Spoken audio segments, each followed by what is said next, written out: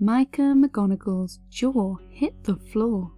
He was watching a video of the popular YouTuber, Vinny from the channel VineSource, playing a game that he had made.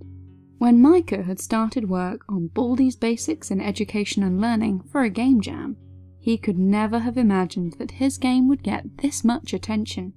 Micah had created the character of Baldi years previously, and had always enjoyed playing around with him in comics and games of his own creation.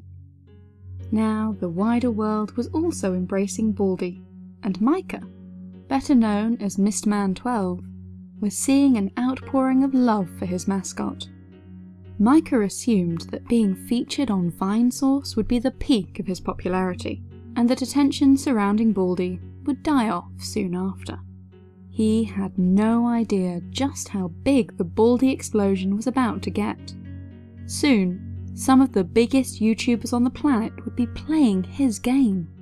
This is the story of Mistman12, Baldi's Basics, and how a simple homemade comic strip created a viral game sensation.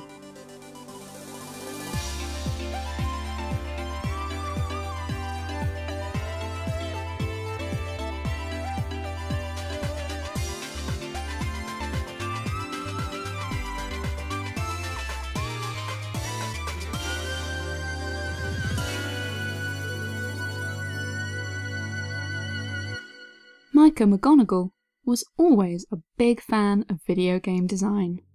Whenever he got the chance, he would try out making his own simple games.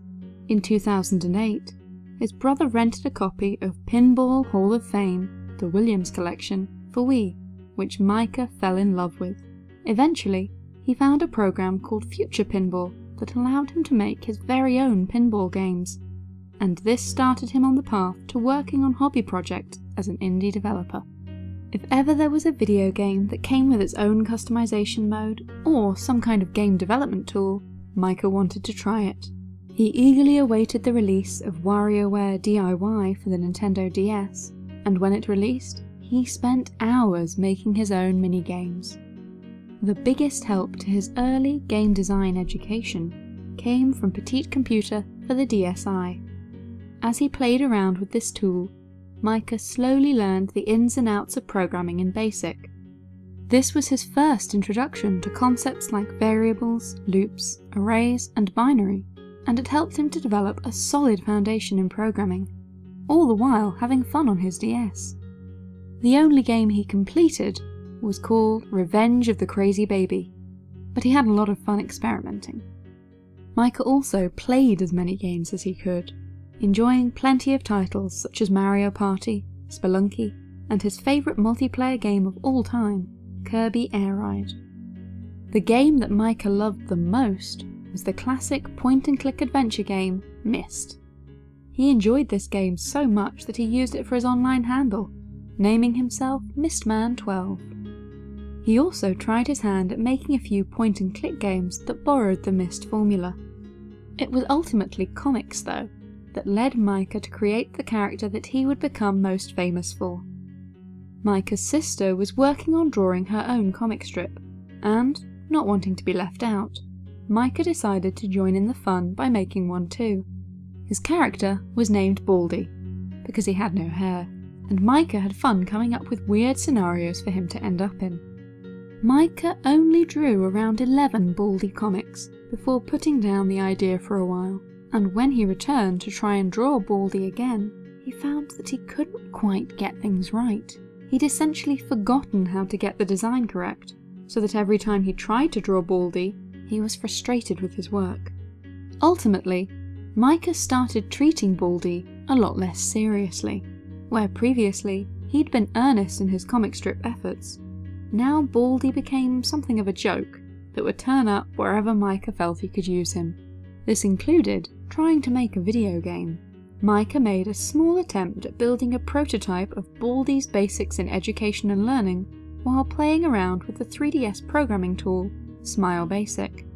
He didn't get further than changing a texture and recording a voice clip, as he ultimately found the existing Raycaster engine too much effort to work with.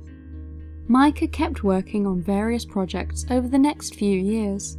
Every few months, He would make progress working on a new pinball game called Joe's Ultimate Bus Ride, and he still hopes to finish it someday. Then, Micah was browsing on Reddit. The game dev subreddit was set as his homepage on his computer, and so he spotted when people started discussing an upcoming game jam. The point of the Meta Game Jam was to make something that would appeal to game developers. Games entered into the contest should in some way reference the ins and outs of game design, breaking the fourth wall as they explored the wider world of gaming in a self-aware fashion. What really caught Micah's eye was the 2-week time limit on the project. Everything needed to be completed in a very short period of time, which meant that there was a clear, fixed goal for the game. This meant the project couldn't drag on endlessly. It was perfect for him. Going into his game jam experiment, Micah had the feeling that he might be about to bite off more than he could chew. Game design was a slow, laborious process, so he didn't want to overburden himself. He ultimately decided to work in Unity, but as he wasn't very familiar with the game engine, he wanted something that was nice and simple. Then, Micah remembered Baldi's Basics, a game that he'd been meaning to make for a while, but had never had the time for. This felt like a pretty perfect way to approach the Meta Game Jam. The whole point of Baldi's Basics was that the game was meant to emulate Sonic Schoolhouse and other edutainment games of the 90s. In other words, the production value needed to be fairly low. This was the whole point of the joke. And so, Micah began working on his little game. There were small hiccups along the way. Sometimes Micah would get stuck working with Unity, thinking that something didn't quite work because of the engine, before eventually discovering that the fault was his own. Eventually, he would simply find an option or setting that he had missed that fixed the issue. There were discouraging moments in the project. On his second day of work, Micah only managed to make a few textures for the hallways in his game, and he was only really pleased with one of them. Nevertheless, he kept pushing forward, trying his best.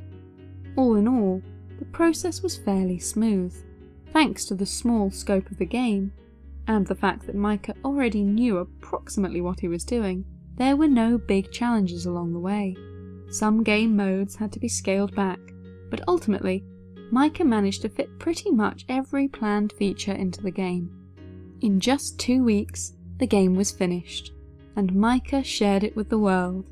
He was not prepared for the wave of attention that followed. When Micah first saw Vinny of Vinesauce fame playing his game, he was floored.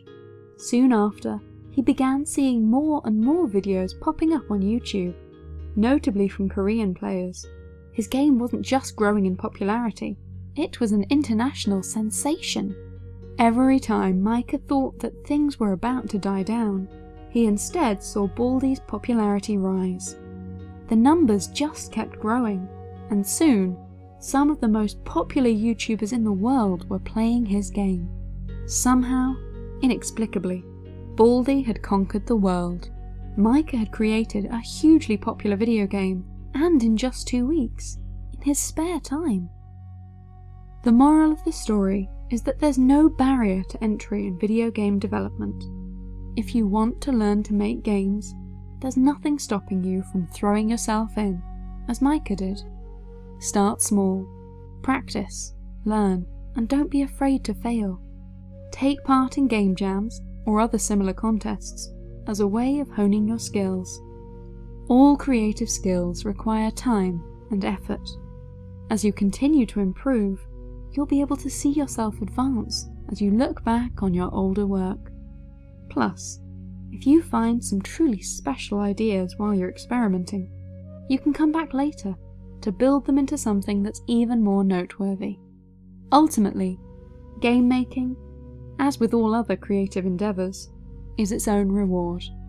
Keep making things for the sake of learning and growing, and you'll find satisfaction in what you're doing. There's nothing stopping you.